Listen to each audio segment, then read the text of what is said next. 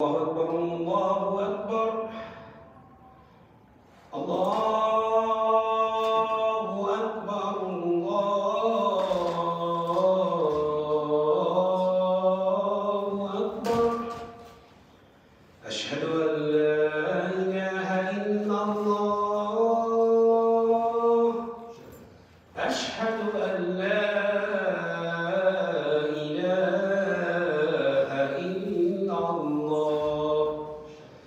أشهد أن محمد رسول الله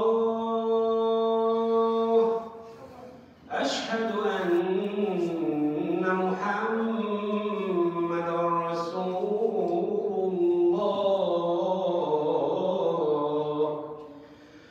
حي على الصلاة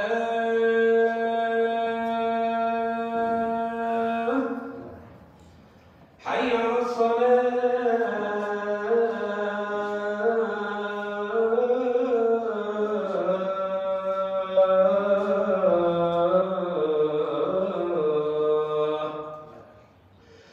حي على الفلاح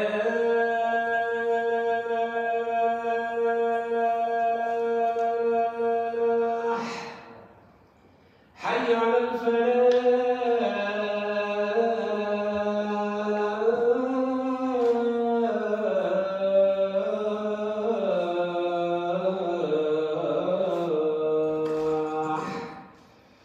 الله أكبر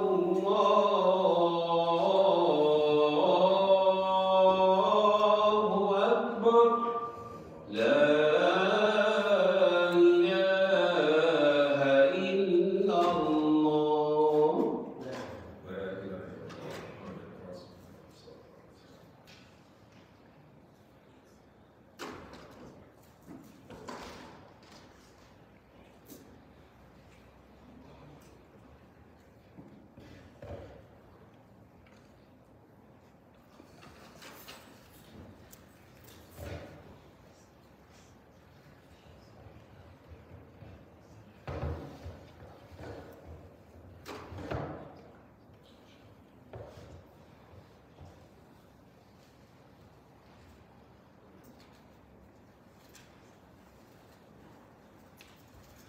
إن الحمد لله نحمده ونستعينه ونستغفره ونعوذ بالله من شرور أنفسنا ومن سيئات أعمالنا وأشهد أن لا إله إلا الله وحده لا شريك له وأشهد أن محمدا عبده ورسوله صلى الله عليه وسلم والصلاة والسلام على آله وصحبه أجمعين أما بعد يا أيها الذين آمنوا اتقوا الله حق تقاته ولا تموتن إلا وأنتم مسلمون صدق الله العظيم.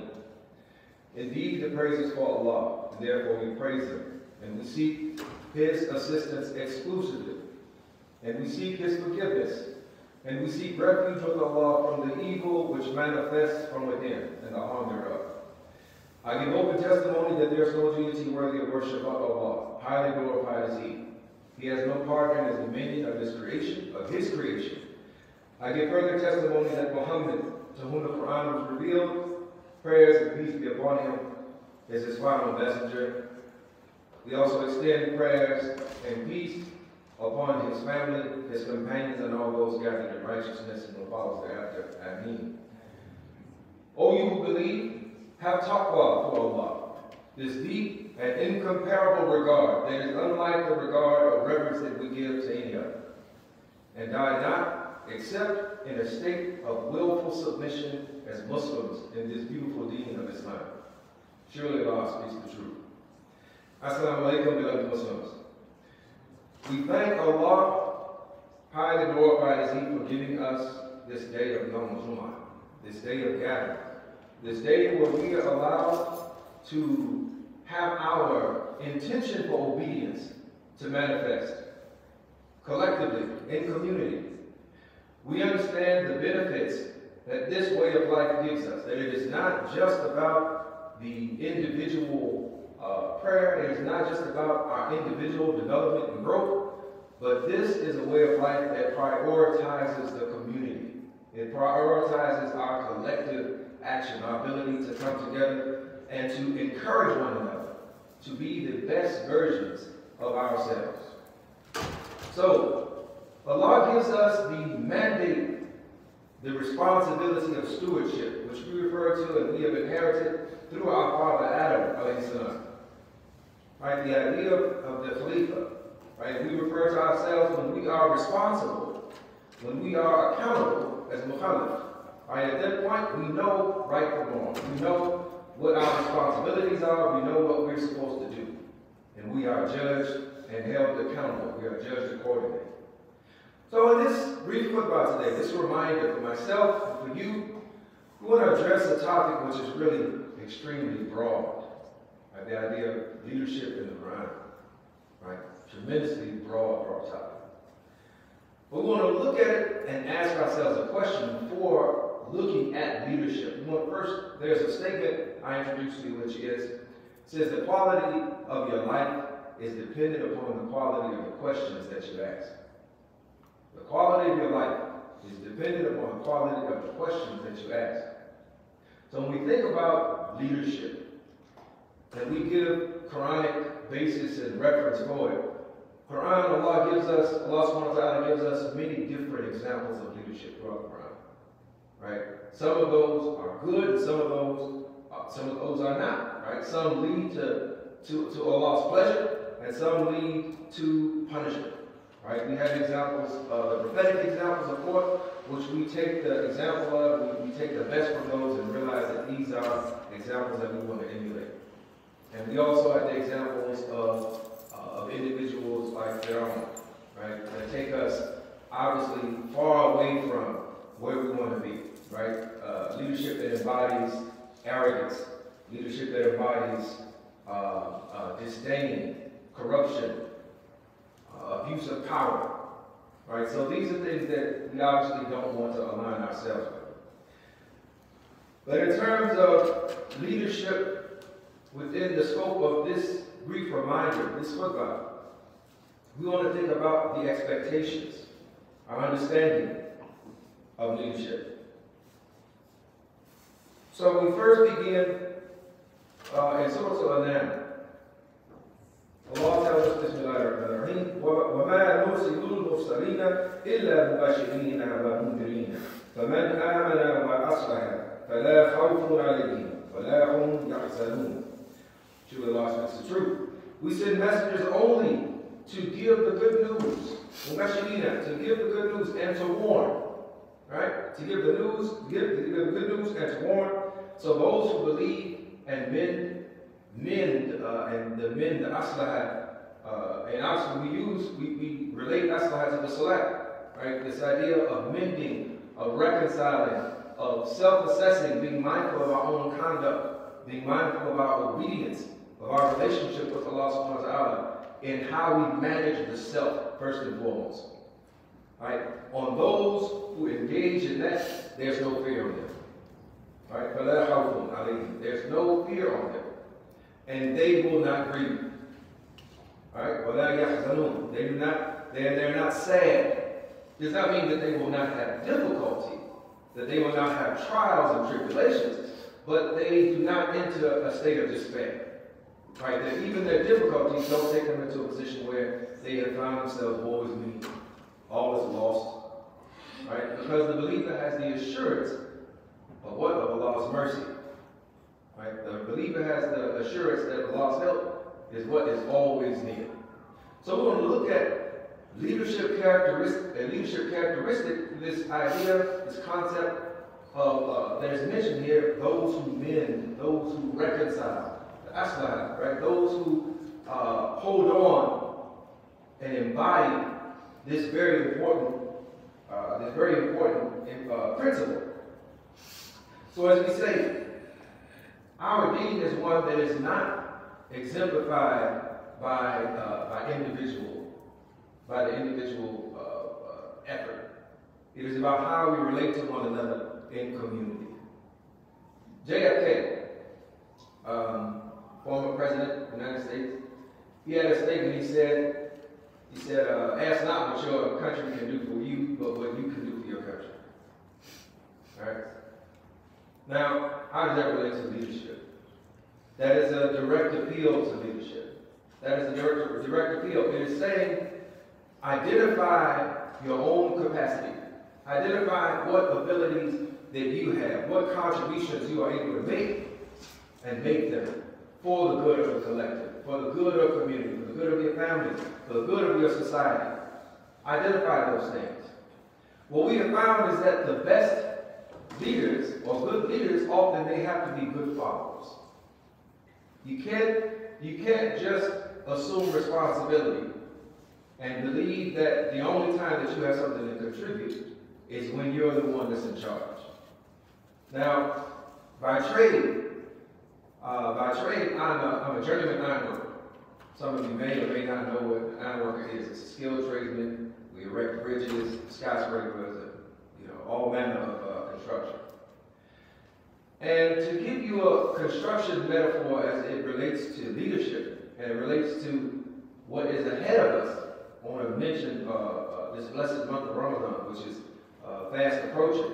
Inshallah, may Allah bless us all to enter into it and receive the benefits of it. I mean,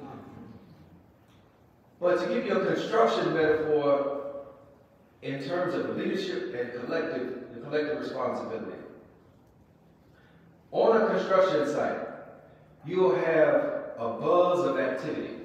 You'll have carpenters and electricians, and drywall and bricklayers and ironworkers and all sorts of laborers, all working together for the same end, for a particular end, all doing different things, all with different responsibilities, all with different skill sets. All right? Now, what you won't find is spectators. Well, the spectators are outside. And when we see ourselves very much in the same vein as a group dedicated for the advancement of, for the stewardship of, not just ourselves, right, but for the advancement, for the stewardship of society as a whole, we ask ourselves, what is my ability? What is my talent? What am I here to do? Now, unfortunately, we're in a society that often pits us against one another, where we feel insecurity at not knowing something. We feel a sense of an inability to contribute. We don't feel like we're enough. We have fear, and that fear, because we're standing next to somebody who knows more. No, it's not that they know more, they know different. Right? They know something different. Allah subhanahu wa ta'ala has given me something different. Right? In the Quran, Allah says He turns each soul towards a goal, towards a particular destination, gives each individual its own inclination, its own aspirations and abilities. Right? And these are the things that make us, that give us the capacity to be the robust community, to be this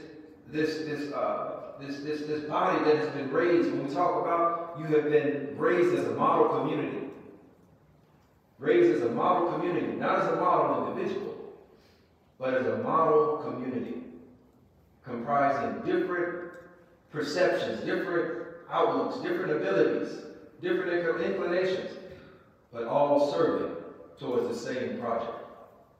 So as I mentioned, the quality of our life is going to be determined by the quality of the questions that we ask. So we have to ask ourselves, what is the project of Islam?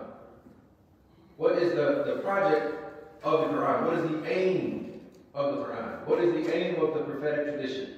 What is the aim of us coming together in this space? Of Muslims coming together all around the world in spaces like this. What is the aim of it?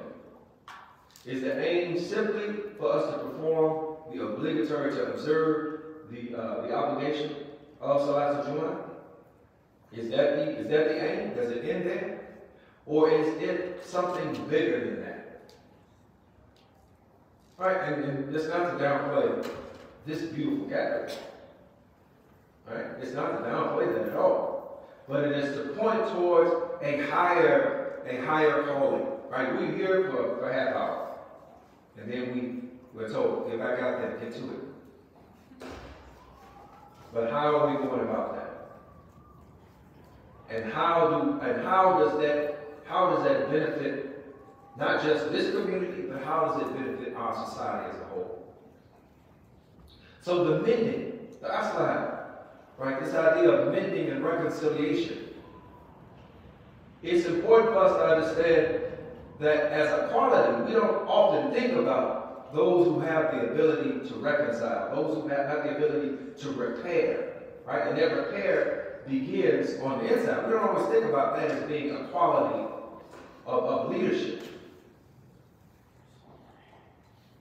In our society, when we look at leadership, we often think about, if the person can speak well, if the person looks like they're a take charge, a man or woman, if they're a person who's willing to give orders and they act like they know what's going on, that's a good leader. But that's not what we're looking at. See, because leadership has a context. What is needed at that particular time is going to determine the qualities of leadership that we look for. And I say, just like for Prophet Tariq I, on MVPs, he was derided by those around him, by the children of Israel. He was derided. He was criticized. They said, who is he to be a king over us? He hasn't been blessed with wealth, with money. He has no real standing. Allah says, well, we have made him. We have given him knowledge. And we have given him physical stature, given him bodily prowess. Because the challenge that is ahead of you is going to require more than just your nice name. It's going to require more than your status. It's going to require more than your nobility. It's going to require somebody who is up to the task to meet the challenge that is at hand. So we're talking warfare, somebody who can strategize, somebody who can actually get out there and go hand in hand. Right? Because that's necessary sometimes. But I want to put you at ease. I'm not steering us towards that right now. We're at a time now where the concept, the act of being one who is able to reconcile and repair relationships in our society, it is more important. It is more important than wealth. It is more important than a lot of things. I don't want to mention anything because I don't want it to be seen as if I'm diminishing any aspect of any achievement or resource that we have. But this place, having the benefit to learn just a little bit about it and how it is situated, it represents a part of that idea of reconciliation, that idea of mending relationships, of forming stronger bonds. We're in a time that we are very polarized. We're put on the left, put on the right. You got to be a Republican or a Democrat. You got to be this or that. And there are those who benefit. They benefit from this ability to separate us. It is within our spiritual DNA, right, to first begin this idea of reconciling our own conduct, our own character. All right, but then taking that out into society, into our communities, reconciling, repairing. And there's a need for that. There's a need for the Muslim who understands the importance of that, who understands the methodology behind it. Because Allah gives us the month of Ramadan. We have this ability. We are invited. We come together for the congregational prayer. Right? We fast. We increase our charity. Right? We are hyper conscious. We're trying to be the best that we can be. We're doing our best, right, to earn Allah's pleasure. We are fighting to demonstrate leadership of ourselves. And we know that even though jihad, or the struggle, right, al-jihad al-akbar, the greatest struggle, is the struggle within. Right? It is the struggle that we engage in, and we willfully and happily engage in it. Because we know that we receive Allah's favor. We receive Allah's favor in every act of getting a hold of this vessel that Allah has given us, that has the capacity for good and the capacity for evil. That is why we ask Allah, right? We seek refuge with Allah from the evil which has the potential to manifest from within ourselves and the harm that can come about. So Ramadan is an opportunity for us to develop our own leadership. The leadership over the nafs, the leadership over our very selves. And it's also an opportunity for us to come together with others who also understand that this is not something that is recognized just on an individual basis, but it's something that we have to move towards as a community. Right? It's something that we have the opportunity to ask ourselves, what kind of a man, what kind of a woman do I want to be? Right? What do I need to do? What do I need to prepare? And this is a constant process. And if you're familiar with the hadith, there's a tribute to the Prophet, sallallahu alaihi wasallam. The man came to him and he's explained to him. He says, if there's a river behind it, you went into 5 times a day and washed up, would you be there? It's like, no, of course not. He said, that is the impact of your salah. That is the impact of your prayer. Right? And the prayer, once again, we see it as an opportunity for us to mend what we cannot help but to have torn. We cannot help the fact that when we go out into the world, when we relate with other people, that there are going to be these tiny tears. There's going to be that dirt that gets on us. And the salah is a way for us to pull out our needle thread and get our fabric back together. Right? It's a way for us to keep ourselves whole, to keep ourselves clean. And in the process, it gives us the opportunity and the ability to practice the leadership that is so necessary. Right? Because one of the things that we also recognize is that it's not possible for us to ask for good leadership without knowing the responsibilities of a leader.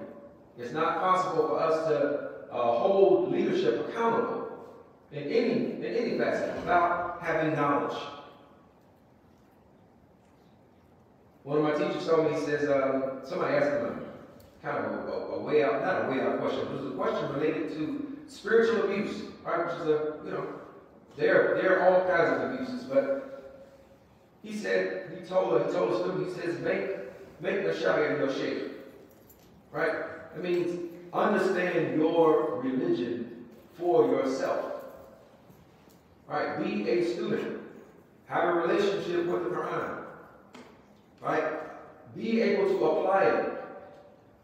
So when you find someone who is going left, they should be going right, you're able to, you're able to be a good brother, good sister, for somebody's goal.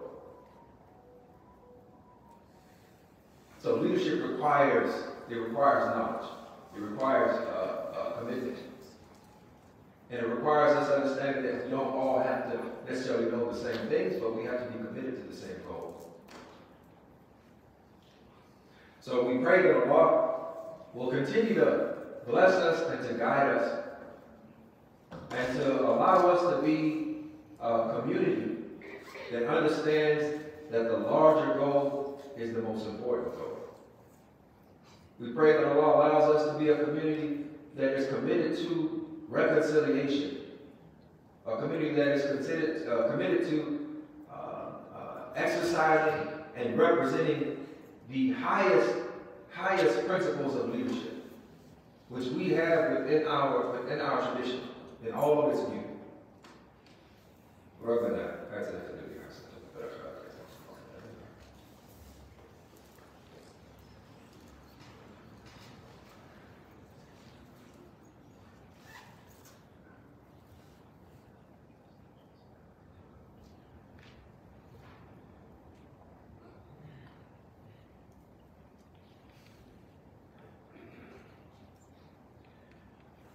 Alhamdulillah, alhamdulillah, alhamdulillah. Our beloved Prophet Muhammad sallallahu alaihi wasallam, he said that he was sent to perfect character, to refine character, or to be an example of what good character, right, means. And we know that he was known as Al-Amin, right, the trustworthy. And he was respected. He was loved even before he became a prophet. Right? His character was the seat of his leadership.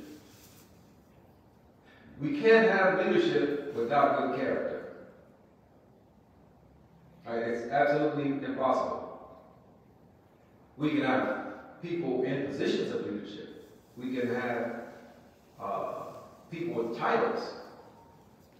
But the true leader, the one who has good character, is one who also makes you want to step your game up too. It's the one who also makes you want to be the best version of yourself. And we have no better example of good character, of excellent character, than our beloved Prophet Muhammad sallallahu alaihi wasallam. So we're entering a period that is vitally important for us as Muslims. We're 2% of the population here in the United States. 2%. And that number is just right. Right? If Allah has the intention to increase those numbers, alhamdulillah. But the number is just right for a community that is committed to beautiful character. Because the character that we embody, that is what has traditionally been at the root of the spread of this beautiful thing throughout history. Right? If you study our history, people will try to tell you that Islam spread by the sword. And we know that is an absolute fallacy. The appeal of this deen, of this way of life, has always been the character of its adherents. It has always been the character example. It has always been the way we treat one another. It has always been about the way we treat ourselves. So as we begin to close, I want to give a point that I consider first, and then I ask you to consider as well. When we think about, I use the analogy of money. Right? If you're in a position where you loan anybody money, and that person says, I'm going to pay you back next week. Next week comes, you see that person, they don't have to say anything to you, you already got the debt on your mind. Right? And not only do you know exactly how much money that they owe you, you probably remember what time it was you gave the money. You remember the weather. You might remember if it was a television on, what was on in the background, if it was a radio on. You remember what song was playing. Right? You got all these facts that you can give to that person. And, maybe this person is somebody who's forgetful. Maybe it's this person who wants to challenge. You say, hey, you owe me.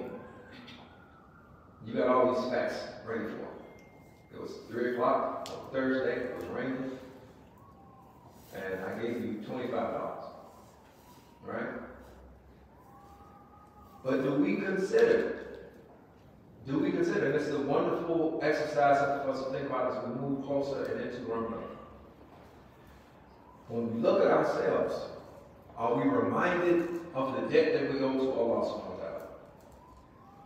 When we look at ourselves, when we see our own reflections, when we think about the debt that we owe to the one who has given us this vessel, that does our bidding, right? The mind and the body that Allah has given us. Do we consider the debt? Do we consider how we use what Allah has given us? And know that Allah, just as we come from Allah, right? We are Allah's, we will certainly return to Allah. Right? And we say, you know, whenever we have a passage, Inna lillahi wa inna ilayhi raji'un. Indeed, from Allah we come, and indeed from Allah, to Allah do we return. That is the final return. Are we going to return with the knowledge, the surety that we have discharged responsibility with this loan that He has given us? All right, this is the part of character. All right, we are reminded to be of those who pay their debts, right, to fulfill their obligations. And this is one of the most, if not the most important thing we have, is the obligation of managing this life, managing this vessel, managing the faculties that Allah has given us. And this is still related to leadership. All right, because our first effort in leadership is going to be leadership of our very selves. We can't demand anything of anybody else that we are not willing to demand of ourselves. We have a surah, many of you, some of you may have been committed to memory. A safat, those ranks and ranks. All right, and I love making, you know, the beautiful thing about the Quran, the beautiful thing about our deen, because it is a way of life that's not relegated to one particular moment. I love how we're able to overlay the lessons that we learn and put them as a template over in our own lives. So when I'm on a job site, I'm thinking of those ranges and ranks. And I'm thinking of, that's a fact, I'm thinking of if the foreman doesn't show up, he has to leave, then I have to be ready to step up. I have to be ready to run a job. And that happens, you know, that happens. I have to be mindful not just of how I operate in this space, but I got to be thinking about the person next to me. I got to be thinking about what is the objective. All right, so that means that I'm constantly thinking about cooperation. I'm constantly thinking about collaboration. I'm constantly thinking about the person next to me, and vice versa.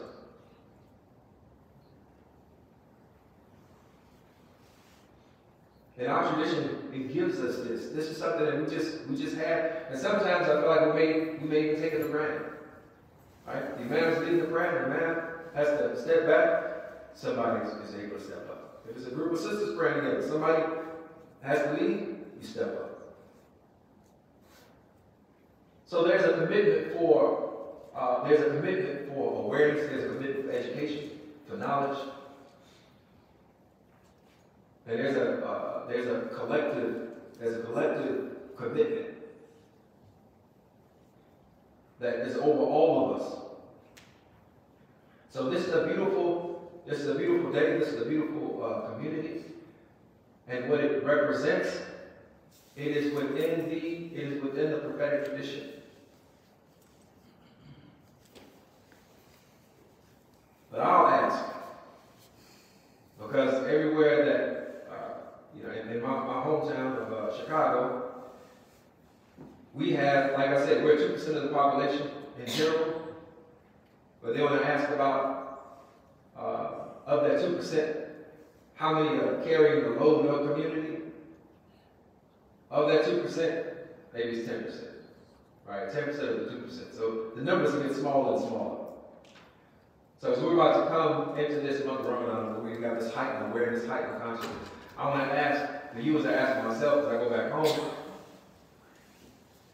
do you have more to give? Do you have more to give? Are you utilizing your abilities, your talents, on behalf of and in contribution to the community that serves you, community that you are part of?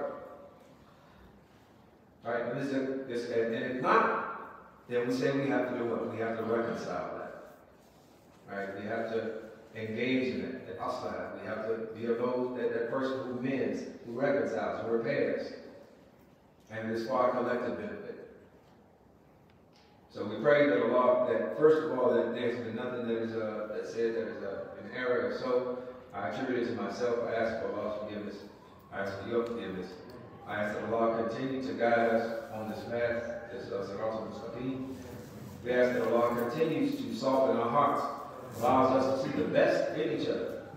We ask that Allah protects those of us who are going through difficulty, give us help. We ask that Allah allow us to have hearts that never despair, that are always assured of the mercy and the nearness of Allah subhanahu wa ta'ala.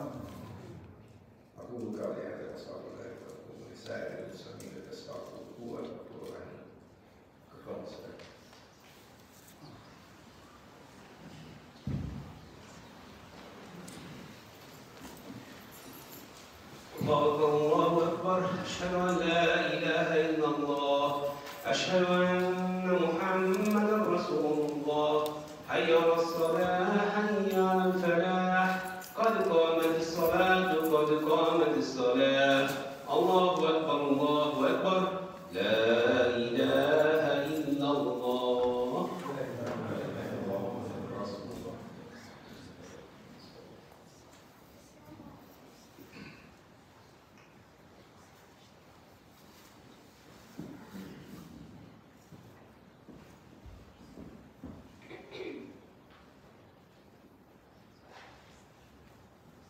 الله أكبر. بسم الله الرحمن الرحيم الحمد لله رب العالمين الرحمن الرحيم مالك يوم الدين إياك نعبد وإياك نستعين اهدنا الصراط المستقيم صراط الذين أنعمت عليهم غير المغضوب عليهم ولا الضالين آمين. والتين والزيتون وطور السنين وهذا البلد الأمين لقد خلقنا الإنسان في أحسن تقويم ثم رددناه أسفل سافلين إلا الذين آمنوا وعملوا الصالحات فلهم أجر غير ممنون فما يكذبك بعد بالدين أليس الله بأحكم الحاكمين. الله أكبر.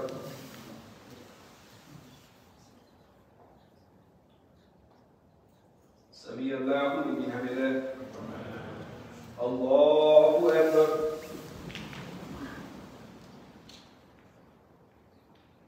الله أكبر. الله أكبر.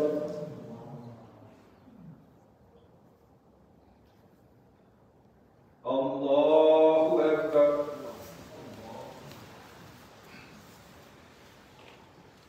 بسم الله الرحمن الرحيم الحمد لله رب العالمين الرحمن الرحيم مالك يوم الدين إياك نعبد وإياك نستعين اهدنا الصراط المستقيم صراط الذين أنعمت عليهم غير المغضوب عليهم ولا الضالين آمين. والضحى والليل إذا سجى ما ودعك ربك وما قلى وللآخرة خير لك من الأولى ولسوف يؤتك ربك فترضى ألم يجدك يتيما فآوى ووجدك ضالا فهدى ووجدك عائلا فأغنى فأما اليتيم فلا تقهر وأما السائل فلا تنهر وأما بنعمة ربك فحدث. الله أكبر.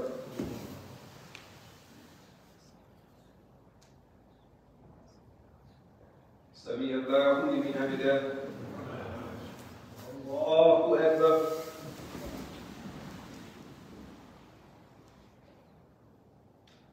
الله أكبر.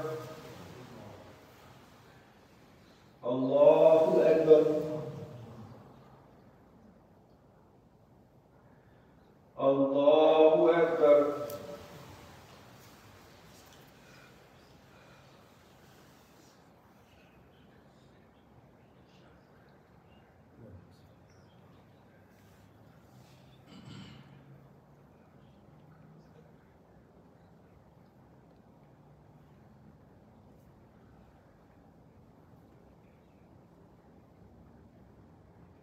Assalamu alaikum wa rahmatullah.